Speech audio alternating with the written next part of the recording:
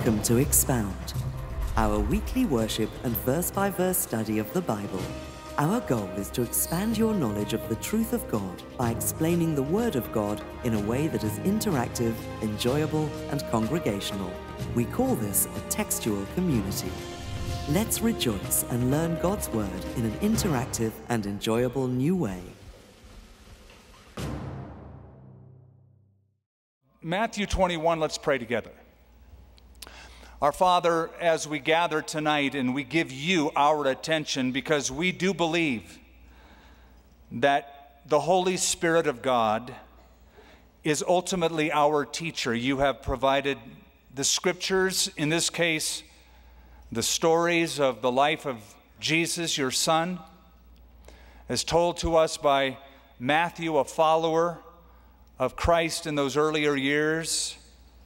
It's a message to us. It's timeless. It's the Word of God. It's the Scripture. There are principles that apply to us today in our situation. So we pray that as part of our worship, we would give you our attention.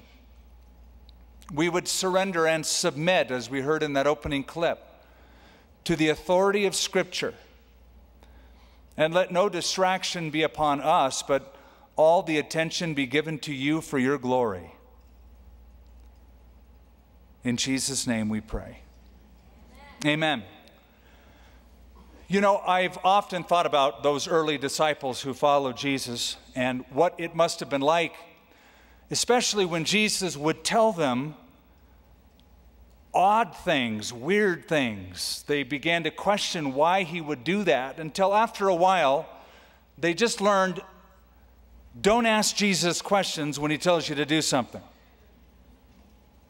For example, when they were out in the wilderness and there were thousands of people gathering and there was no food, and Jesus said, well, you give them something to eat, Philip.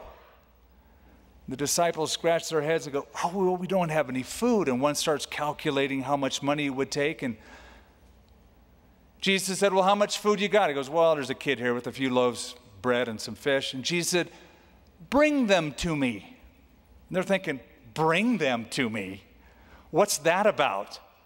What are they among so many, was their rebuttal. Or the time when Jesus was sitting in the boat, had just preached a message, and then he said, Peter, launch out into the deep that we might have a catch of fish. And Peter goes, Lord, I've been fishing all night. We didn't catch anything. The time to fish is at night. It's not now in the middle of the day. It doesn't work. Again, a rebuttal. Nevertheless, at your word, we'll just do it. We'll humor you. And they caught a huge catch of fish so that the nets began to break. Or the time when the question came to Peter, does your master pay the temple tax? So the IRS is coming now on Peter. And Jesus says, Peter, go down to the lake and catch a fish and open its mouth. There'll be a coin, exactly the right amount to pay your taxes. So after a while, when Jesus says, do something, it's like, just do it. Don't bug him or ask him any questions or have a rebuttal against what he said. And we come to a situation like that here in Matthew chapter 21 in what is called the triumphal entry of Jesus into Jerusalem on a donkey. He's going to make a request that they go into a village, and he'll set up the scenario of what they're to ask for, and if there's an argument from the owners of this donkey, these two donkeys, what to say. And there's no argument here. They're learning their lesson. When Jesus gives you a command, just do what he says. We are now dealing with the final week of Jesus' life. And look at where you are in your Bible. You're in Matthew 21. There are 28 chapters in this book. 2/5 of the entire real estate in the book of Matthew is devoted to the final week of Jesus and going to the cross. So you can see what the emphasis is of this writer. Okay, let's just catch up. Where has Jesus been? Well, he has come from Galilee. He crossed over the Jordan River to the east side to an area technically called Perea, which is modern-day Jordan. And he engaged in ministry there for several months. Then, at the right moment, he turns his face toward Jerusalem, and he makes his ascent upward topographically to the city of Jerusalem for his crucifixion. He goes through Jericho, you remember, and he meets two blind men, as opposed to three blind mice. Two blind men, one of them named Bartimaeus, because he was the most notable.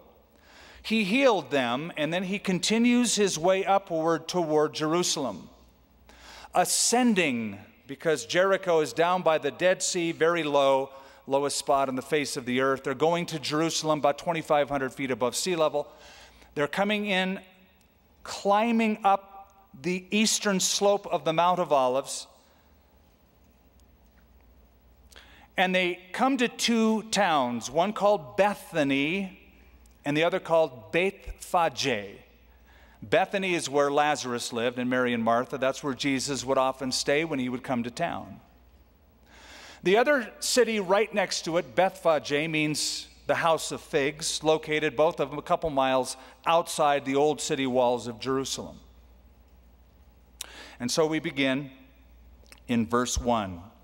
Now when they drew near Jerusalem and came to Bethphage, which means house of figs in Hebrew, at the Mount of Olives, then Jesus sent two disciples, saying to them, "Go into the village opposite you, and immediately you will find a donkey tied and a colt," that is a young donkey, "with her. Loose them and bring them to me. And if anyone says to you, or says anything to you, you shall say, 'The Lord has need of them,' and immediately he will send them." Now, wouldn't this be great if it worked for other things? Like a car. You could just go to the lot, pick one out, and say, "I want this one. The Lord has need of it. Here's the keys, man." How cool would that be? Or groceries. "The Lord has need of these." Something that you should make a note of, the story that we're reading, this triumphal entry of Jesus into Jerusalem, is mentioned in all four Gospels. Matthew, Mark, Luke, and John take this story and tell it in their version, giving slightly different details in each, but you get the composite by all four. Now that's noteworthy, because we've discovered already that so often the Gospel writers would write about certain things and leave out stories or events. But here is an event that all four Gospel writers tell us, which tells me that God wants us to get this story. You know, sometimes the Lord would repeat things twice for emphasis. "Verily, verily, I say unto you." In Greek, amen, amen, which means, hey, listen up. And then every now and then the Lord would repeat something three times, like in Isaiah 6. "Holy, holy, holy," came the message of that vision that Isaiah saw. So the one attribute God wants you to know about him is what? That he is holy. But when God repeats something four times, you got to know he wants you to understand it. So this is Matthew's rendition. "All this was done," verse 4, "that it might be fulfilled, which was spoken by the prophet, saying, 'Tell the daughter of Zion, behold, your king is coming to you, lowly and sitting on a colt, a colt, the foal of a donkey.' So the disciples went and did as Jesus commanded them. They brought the donkey and the colt, laid their clothes on them, and set him on them. And a very great multitude spread their clothes on the road. Others cut down branches from trees and spread them on the road. And then the multitude who went before and those who followed cried out, saying, Hosanna to the Son of David. Blessed is he who comes in the name of the Lord. Now just soak it in for a moment.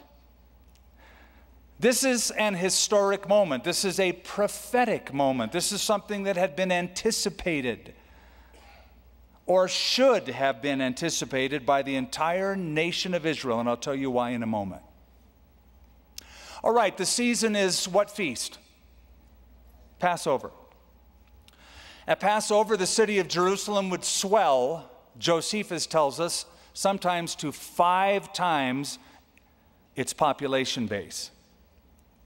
In the writings of the historian Flavius Josephus, he says at one Passover around this era, 256,000 lambs were slaughtered in the temple courts.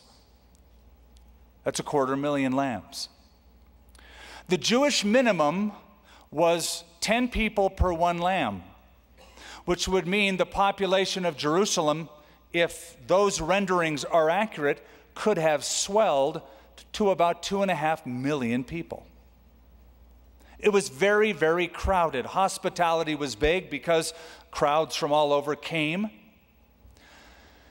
I mentioned that Jesus often stayed with Mary, Martha, and Lazarus on the other side of the Mount of Olives, but sometimes he would just spend the night in the open, like around the Garden of Gethsemane, because the Bible says he often went there to pray. So the city was crowded, and the best thing that we can think of for that is, what festival in October is our city really crowded? The balloon fiesta. Can't find a hotel room.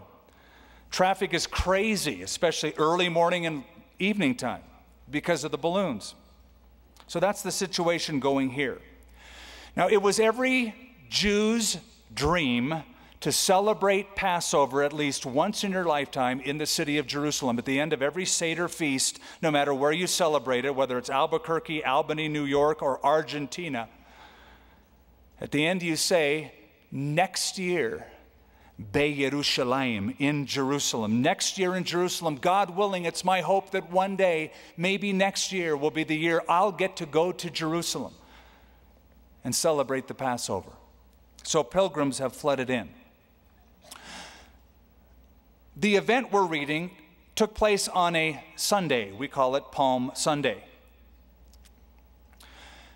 In the Hebrew calendar, it was the 10th day of the month Nisan, N-I-S-A-N, if you happen to be taking notes.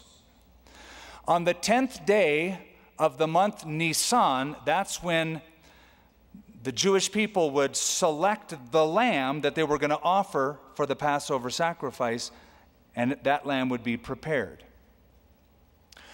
As Jesus comes into the city, the crowd surround him, and they shout out a word that's familiar to us: Hosanna.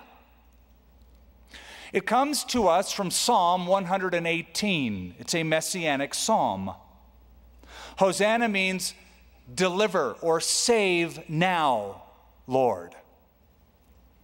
Help us, Lord. Deliver us, Lord. Save us now. Do for us, Jesus, what our religion has been unable to do. You are the Messiah. Blessed is he who comes in the name of the Lord, the Son of David. They recognized him as their Messiah. Now that sounds really promising, except a few days later, no doubt many of the people in this same crowd are going to be the ones that will shout out, "Crucify him! Crucify him!" So crowds can be very fickle. But at this point, they're recognizing that he's their Messiah. That's their hope. Now keep in mind, the reason they would go from Hosanna to crucify him is because Jesus didn't give them what they wanted. They wanted deliverance from Rome. They wanted a physical deliverance from the yoke and bondage of Roman oppression. They didn't want a crucified Savior dying for their sins. They want real tangible help. Overthrow the Roman government and you're the guy. That's their hope as he comes in. Now he's riding on a donkey. Why? Is it because he's just tired? Is it because he said, "Boys, I've always wanted a donkey ride into Jerusalem. They're cool"? No. Matthew tells us the reason is to fulfill what was anticipated, a prophecy by the prophet Zechariah. In chapter 9 of that little book in the Old Testament, Zechariah chapter 9, verse 9, is the announcement. Shout, O daughter of Zion, for behold, your king is coming to you. He is lowly and having salvation, riding on a donkey, a colt, the foal of a donkey. So it was predicted that he would come this way. Something that is helpful to know is that oftentimes kings, when they were fighting a battle or had won victory through a battle, would come on a white horse.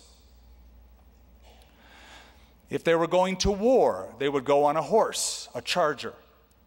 But if it was times of peace or offering peace, the king would sometimes come in a lowly fashion, like the common people, on a donkey.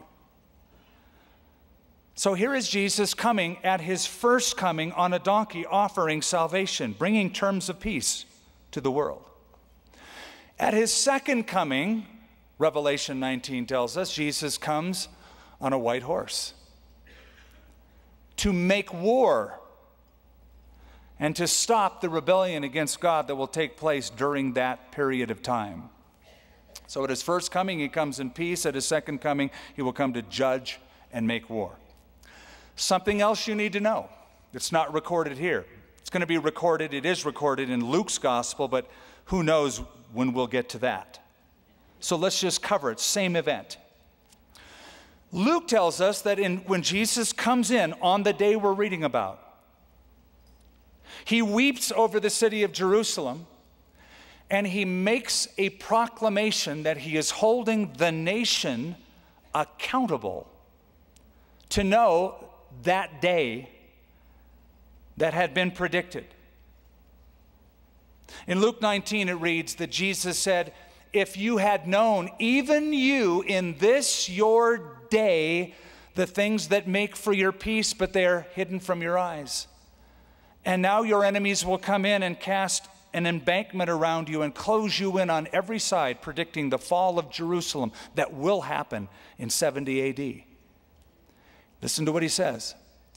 Because you did not know the time of your visitation. Or the NIV says, because you didn't know the time of God coming to you. So he said, you should have known what day this is. You don't know what day this is. You're going to be judged because you didn't know the time of your visitation. What day is he speaking of? What time is he referring to? Now I need your full attention. He's holding them accountable to be aware of a prophecy that had been given to them in their own writings in the Old Testament that predicted the coming of the Messiah. Did you know that there was a prediction made that gave the exact day that the Messiah would be presented to the Jewish nation? In fact, he's called in that passage Messiah the Prince. I'm referring to, of course, Daniel chapter 9. There's 4 incredible verses. I would consider them the most important prophetic verses in all of the Bible. That's quite a statement. Daniel had been praying in chapter 9, wondering about the future of the nation. He had been reading his Bible. His devotions were in the book of Jeremiah, and he read in Jeremiah that there would be 70 years of captivity. And he's looking through his calendar, and he goes, well, what do you know? We've been in captivity about 70 years. It's about time for us to go home. 70 years is almost up. As he prays, he gets a revelation from God. A timetable for their future. Now listen to what it says. 70 weeks are determined for your people, for your holy city, to finish the transgression, to put an end of sin, to bring in everlasting righteousness, to seal up vision and prophecy, and to anoint the most holy. Know this and understand that from the going forth of the commandment to build and restore Jerusalem until Messiah the Prince shall be 483 years. Now just think about that. You with me so far? A prediction is made that a commandment will be given. And from the very date that the commandment is given, 483 years will pass, called in Hebrew 69 weeks, because it says 70 weeks are determined. In Hebrew, it's Sevuim Shevim, which literally is 70 sevens. And almost every scholar looking at that says it refers to weeks of years or sets of years. So, once again, keep in mind, a prediction is made that a commandment will be given to restore and build Jerusalem. It had been destroyed by the Babylonians. They've been in captivity for 70 years. Daniel gets the revelation that a commandment will be given in the future to restore and build Jerusalem. And from that time on, 483 years, or 69 sets of 7, will transpire until Mashiach, is in Hebrew, Nagid, the Messiah, the Prince. Then it goes on to say in that prophecy in Daniel, most amazing prophecy, then the Messiah will be cut off, a word for killed. Very explicit. It's a curious prediction. And it's a prediction that got one scholar researching it. And the scholar that I'm talking about was a guy who used to be head of the criminal division of Scotland Yard. His name was Sir Robert Anderson. He wrote a pretty thick book called The Coming Prince. It's all mathematical computations. He says, he goes back in history and he finds the date that Artaxerxes Longimanus made the decree that the Jews can build not only the temple but the entire city, rebuild the city as well as their place of worship. And that date is clearly fixed in history as March 14th, 445 BC. So Sir Robert Anderson took out, I was going to say his calculator, it didn't happen back then, his pencil and his little brain, and he started counting 483 years from March 14th, 445 BC. Now, he reckoned not 365 days per year. That's how we count our years, 365 and a third day. That's the Julian calendar. But when the Bible was written, they weren't working off the Julian calendar, but the Babylonian calendar of 360 days per year. So the first thing that Anderson did was to calculate 483 years using 360-day years. He accounted for leap years and etc. Went all through history, and it's in his book. And he came up with this: 173,880 days is precisely 483 years, or 69 sets of 7. So he started counting from March 14th, 445 BC. 1, 2, 3, 4, 5, 6, 7. Don't worry, I won't go. 173,880 days. And the 173,880th day just happened to be April 6th, 32 AD, or the 10th of Nisan, when Jesus said to his disciples, "Go into that village and get me a donkey." I'm fulfilling not only Zechariah 9:9, but Daniel chapter 9.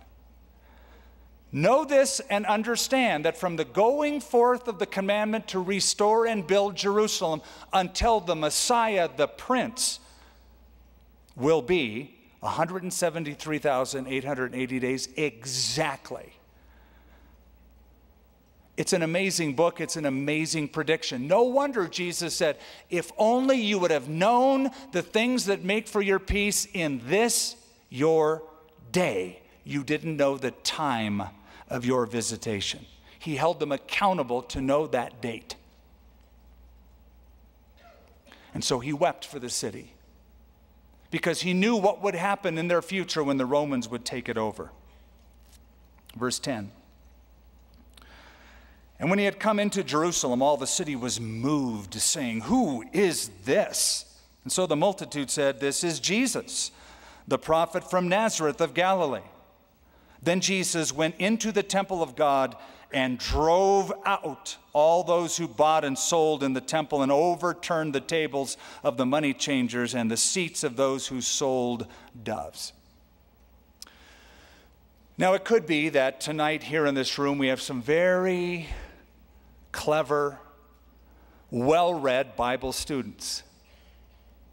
And we just read that passage. You go, now, wait a minute, Skip. I do remember you teaching the Gospel of John recently. And according to the Gospel of John, Jesus drove out these money changers in the temple at the beginning of his ministry. And here Matthew says it happened at the end of his ministry. And you might even be saying, aha, contradiction. That wouldn't be wise. Because John records the incident that happened at the beginning of his ministry. Matthew, Mark, and Luke, the synoptics, record the incident that happened at the end of his ministry. There were two separate incidents. Jesus came representing his Father as the Lord of the covenant. I'll explain that term in a moment. At the beginning of his ministry, they didn't learn their lesson. He comes again at the end of his ministry. Slightly different variations, same idea. He comes in and he overturns the tables of the money changers and the seats of those who sold doves. Now, is Jesus just having a bad day? Is this like, well, he's got real anger issues, this Messiah? He needs to take the class When Good Men Get Angry. Not at all. The Bible says, be angry and sin not. Jesus was not exhibiting sinful anger, but rightful, righteous anger. He's exercising his rightful authority as the Messiah of Israel, God's representative, over God's house. Now listen to what Malachi said. Remember Malachi, the last book in the Old Testament that predicted the coming of John the Baptist. It said this, Malachi 3. And the Lord, whom you seek, will suddenly come to his temple, even the messenger of the covenant, and he will sit as a refiner and a purifier. This was all predicted. He had divine prophetic rights to come, and he did twice, at the beginning and at the end of his ministry. The Lord whom you seek will come to his temple, even the messenger of the covenant. That's who Jesus was. Okay, here's the deal.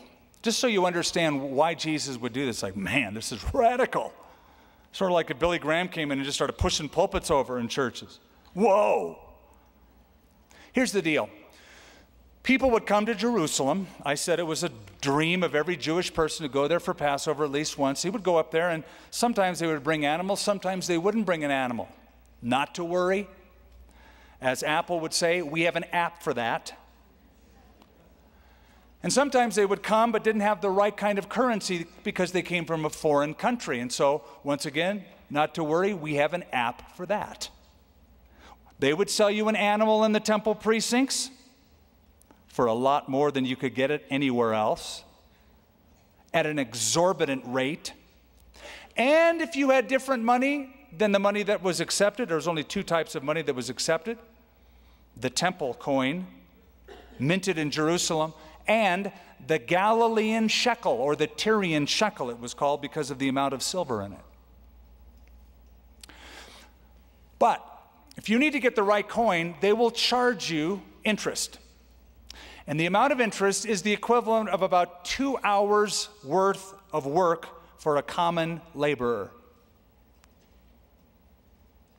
Every half shekel that you get back in change, if you have larger bills, or larger coin, really, they didn't have bills, larger coin, would cost you the same amount, the equivalent of 2 hours worth of labor for a common worker.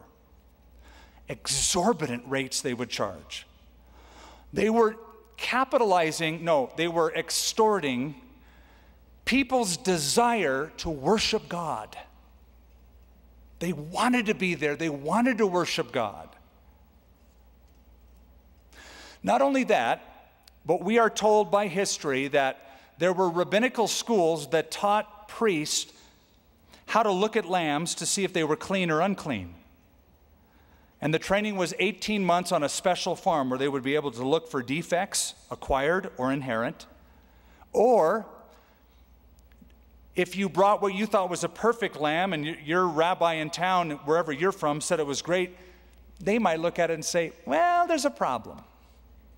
You go, what do you mean a problem? It's perfect. They told me back home it was perfect. I know, but look here, look. And they'd point something and you go, I can't see anything. I know, but I've been trained. I can see it. I'm sorry we can't sacrifice this. You have to buy one of our little sheepies, our lambs. Jesus observed this. It was a racket. Sort of like going to the movies, you know, you pay $10 for the ticket, but popcorn and a Coke is what, $250? You know, it's crazy by the time you have a night out at the movies. And they know they got you. Am I right? It's not worth even half of what they charge at the movies. Okay, I'm done there. Now, when I read this story, I think of something that Charles Wesley wrote in the 1700s. It became a song, and it became a very popular little statement. Gentle Jesus, meek and mild, look upon this little child. Jesus was meek, and he was mild. He even said that he was, and he was seen by the crowds as somebody who was meek and lowly in heart. But not when it came to hypocrites. When it came to hypocrites, or those who violated the holiness of God and the desire for people to sincerely worship, he wasn't gentle Jesus, meek and mild. He was fatal Jesus, angry and wild. He'd come at you.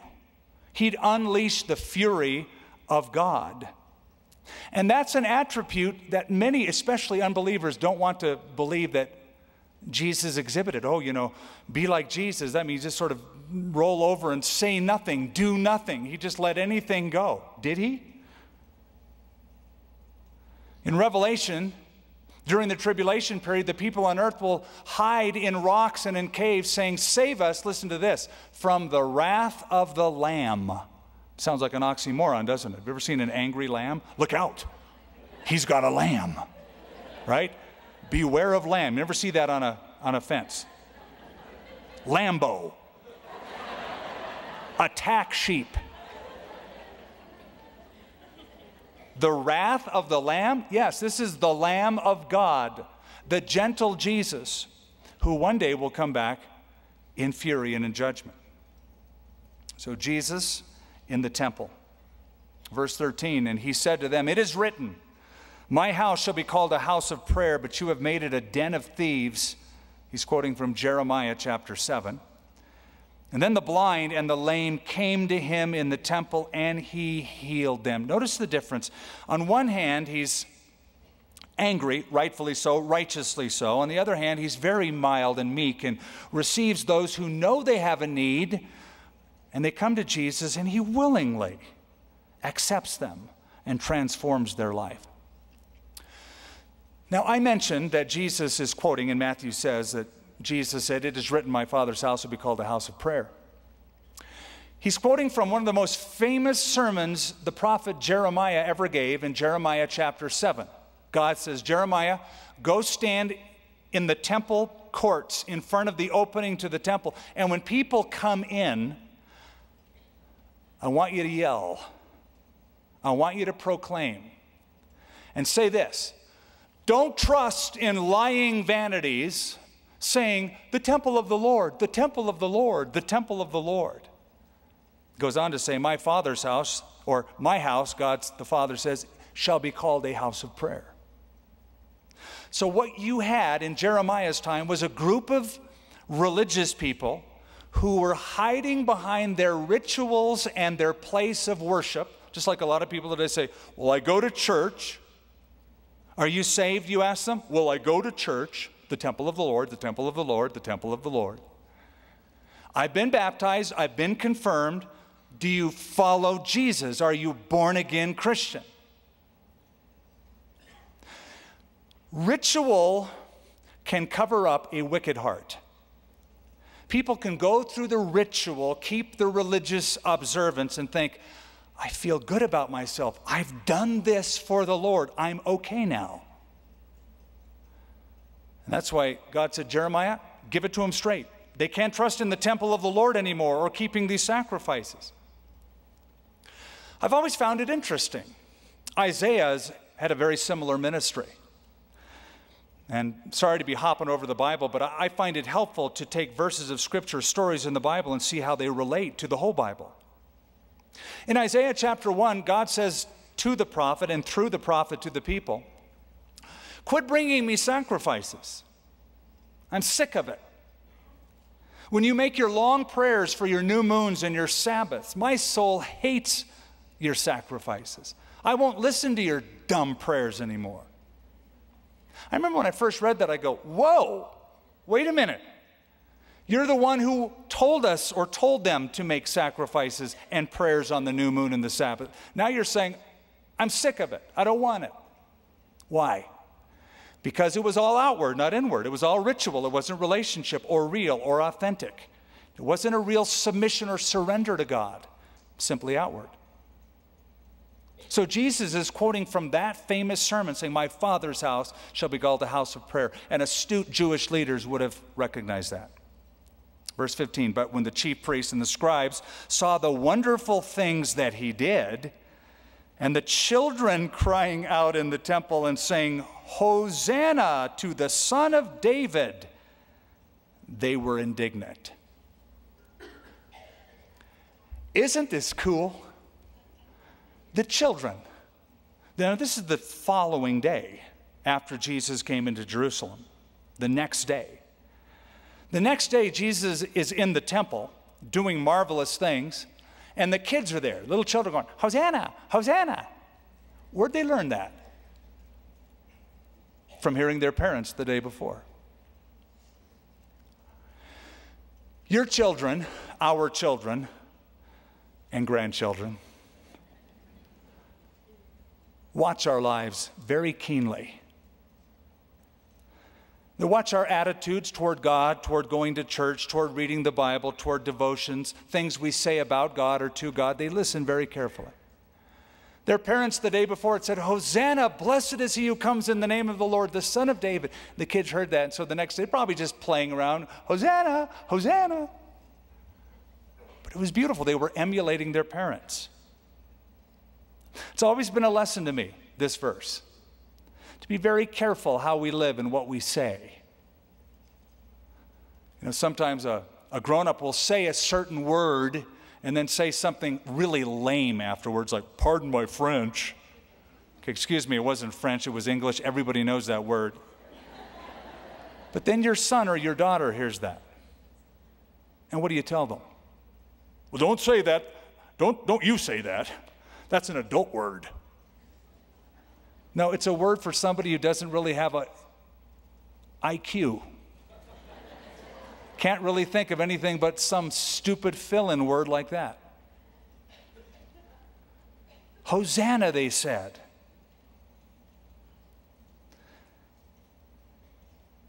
And he said to them, verse 16, do you hear? They said to him, do you hear what these are saying? Of course, now they knew what that meant. They knew Psalm 118, that Hallel psalm. They knew it. They knew it was a messianic song. They knew what the crowd was asking for. And now look, now the kids are perverted and corrupted. Do you hear what they're saying? Jesus said to them, yes. Have you never read? I've always loved that question he asked. Hey, you religious leaders, do you ever read your own scriptures? Have you never read, out of the mouth of babes and nursing infants you have perfected praise? These kids were just saying what their parents said. They had no theological background. They couldn't read or write, but that was perfect. They emulated what had been taught them by their parents. That's perfect praise.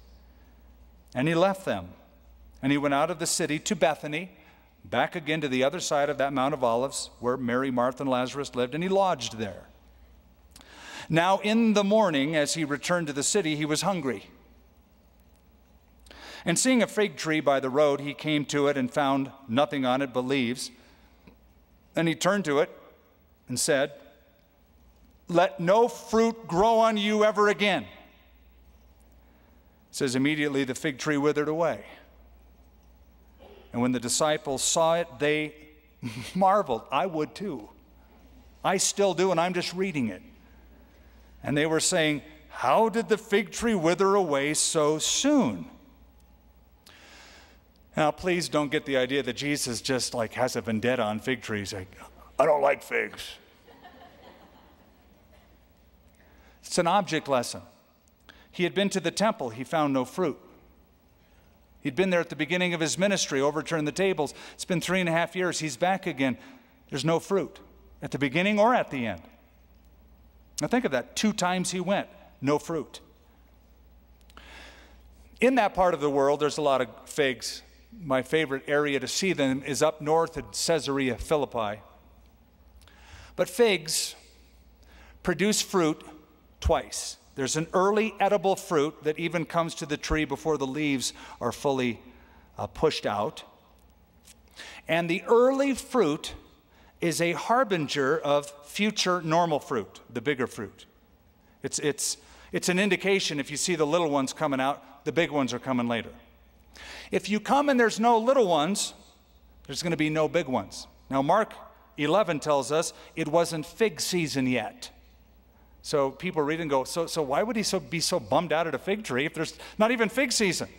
Because the fact that there were no early figs, which would indicate you're going to have the later figs, shows that it's not bearing fruit. It's a picture of that nation and those leaders. He came to the Lord's house, the temple, the nation. They represented the nation. He found nothing but leaves, an outward profession. But he found no fruit. No early fruit, and thus no later fruit. And so he cursed that fig tree. By the way, there are 2 prophets in the Old Testament.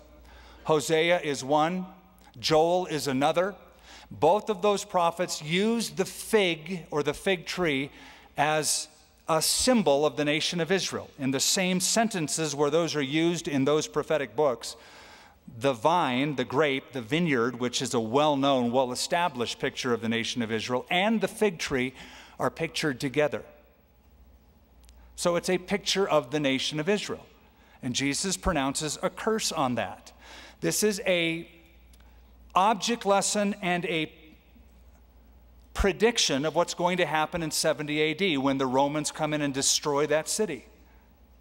It's cursed. Now, I don't want you to go crazy with this thought, because the early church was all Jewish. All Jewish. But it was the Lord's heart to get the gospel out to the world. Jesus said, go out into all the world. Paul went to the Jew first and also to the Gentile or Greek. When the Jews repeatedly didn't want to hear them, you know what Paul did? He would, bang his feet, like knock the dust off his feet and say, from now on, I'm going to the Gentiles. And they listened. Most of Paul's fruit was in non-Jewish areas, and they received the gospel more readily than the Jewish people. Now, the Bible promises that Israel has been hardened as a nation until the full number of Gentiles be gathered in. Then God says, I'm going to work again with the house of Israel. So, if you see what happens in the book of Revelation, that after the rapture of the church, I believe that's my eschatology, after the rapture of the church, during the tribulation period, that's when the real outpouring, even though we're seeing more Jewish believers today than ever before in the land of Israel, it doesn't compare to what's going to happen. In the book of Revelation, there's going to be 144,000 believers who become evangelists who get the gospel through their lips. Imagine 144,000 Paul the apostles. Be an irresistible force. So that a huge, innumerable multitude, the souls under the altar, are the Gentile and the Gentile nations that receive the gospel through their witness. So when he curses the nation, he is predicting the fall of Jerusalem and the temporary setting aside of Israel, but looking for the future regathering. Verse 21, Jesus answered and said to them, "Assuredly I say to you, if you have faith and do not doubt, you will not only do what was done to the fig tree, but also, if you say to this mountain, be removed and cast into the sea, it will be done. And whatever things you ask in prayer, believing, you will receive." I will admit that this verse seems, at first glance, to be strange, almost like it doesn't belong here. Almost as if Jesus is sort of giving us a formula. You too can curse fig trees. Oh, and by the way, move mountains. So a little background is helpful. There was a phrase in Judaism, rabbinic Judaism, where they would call a certain gifted teacher the remover of mountains, or the uprooter of mountains. If he was particularly gifted and was able to unravel difficult passages or difficult problems, certain rabbis were called the rooter up of the mountains. Now, the context here is Jesus is teaching how to not be under God's curse, which is faith, a life of faith, if you believe. He's telling them, I believe, about removing obstacles, primarily removing obstacles to a life of faith. Now hold that thought. In the book of Zechariah, the prophecy of Zechariah in the Old Testament, God predicted that the governor of the town, named Zerubbabel, is going to build a temple. And this is what he says. "Who are you, O great mountain? Before Zerubbabel you shall become a plain." In other words, not nothing nor no one is going to get in the way of God doing what he wants to do and building that temple through that guy Zerubbabel. Every obstacle is going to be removed. The mountain itself is going to be moved and become a plain. You see that figure of speech. However, Jesus does apply this to prayer. If whatever you ask in prayer. So I can't deny that he's talking about us in our prayer lives. But without going through every scripture that we could bring to bear on this, we have to presuppose that God answers all prayer that is according to his will. So that whenever you ask anything that is on target with what he wants, going to be done, nothing's going to get in the way, nothing's going to be an obstacle. So ask it in faith. As James said, nothing wavering. Doesn't mean that God, at any whim of yours, whatever you name and claim, you're going to get. Some people treat God like he's some divine bellboy. Like you call room service, you just sort of name what you want, and at your beck and call, they'll run up to the room and get you whatever you need. God answers every prayer. Sometimes his answer is no. Last time I checked, that's an answer too. Might not be the one you wanted or were looking for, but it's an answer. So this presupposes that you're praying according to his will and every obstacle is removed. Now when he came into the temple, the chief priests and the elders of the people confronted him as he was teaching and said, "By what authority are you doing these things?" What things? Teaching the people in the temple. Overturning the tables of the money changers. The triumphal entry, what happened a couple days before this. So, by what authority do you do these things, and who gave you this authority? But Jesus answered and said to them, "I will ask you one thing, which if you tell me, I likewise will tell you by what authority I do these things. The baptism of John, where was it from? From heaven or from men?" And they reasoned among themselves, saying, well, if we say from heaven, he's going to say to us, why didn't you believe him then? But if we say from men, we're afraid of these guys, that we fear the multitude, for all count John as a prophet. So they answered Jesus and said, "We don't know." And he said to them, "Neither will I tell you by what authority I do these things." I love this. They're trying to trap him. They're trying to trap Jesus. By what authority do you do these things? Who gave you the authority? If he were to answer plainly and honestly, they would go at him. If he would have said, "My authority comes from my heavenly Father who sent me from heaven to earth as your Messiah. I have full and legitimate claim and right as the future king of Israel and the world to do this." So they're trying to trap him. So he's not being evasive, he's being wise. Wise as a serpent and harmless as a dove. So he brings up John the Baptist. Now, John the Baptist was very notable. People from all over Judea, you remember, in Jerusalem, all swarmed down to the Jordan River because this guy was radical. Uncompromising preacher. He would baptize people in the river. That they were used to. They were used to a baptism. By the way, baptism comes from a Jewish practice that predates the New Testament. I don't know if you're aware of that. But you can go to Israel today, and those of you who are with us, you know exactly what I'm talking about. As you're going up to the southern steps in Jerusalem on that Temple Mount, there's all sorts of holes dug out called the mikvah, or the mikvaot is the plural, which are holes dug out that held water where people would immerse themselves in the water for ritual purification before going up to the temple to worship. It was the baptism. They would be baptized and go worship. John the Baptist, though, was different.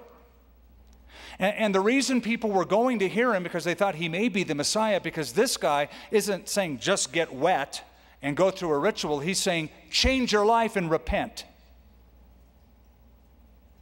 So the people regarded him as a prophet. So he brings up John the Baptist.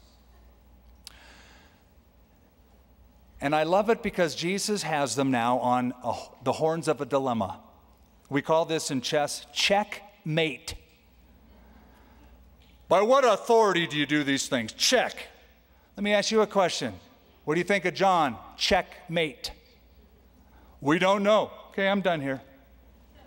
See ya. And he moves on.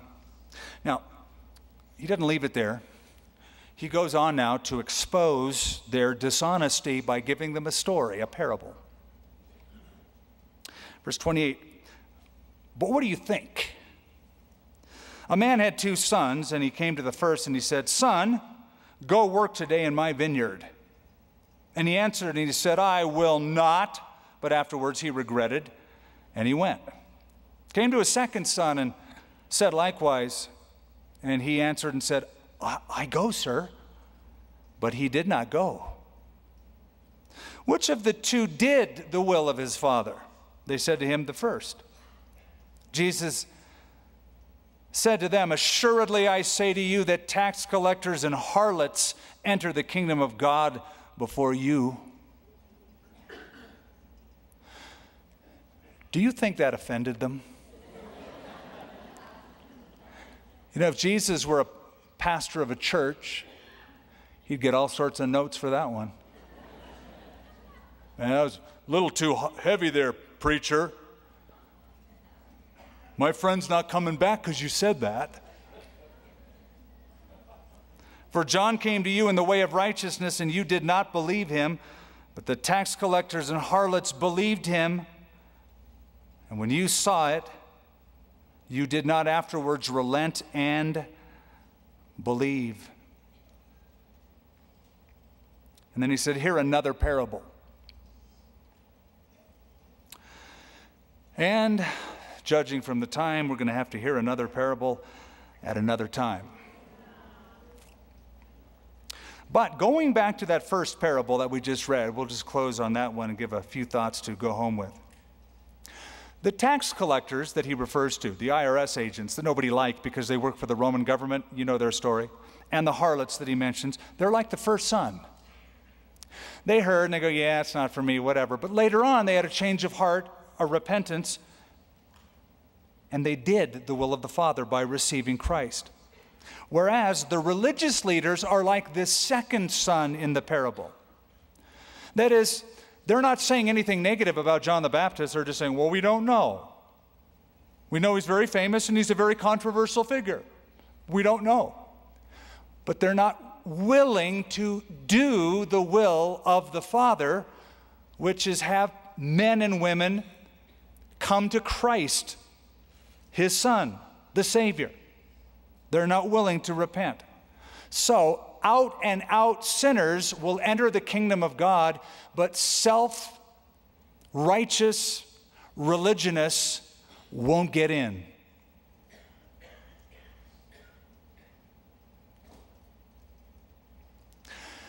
A couple years ago, I was invited in upstate New York to visit a very infamous criminal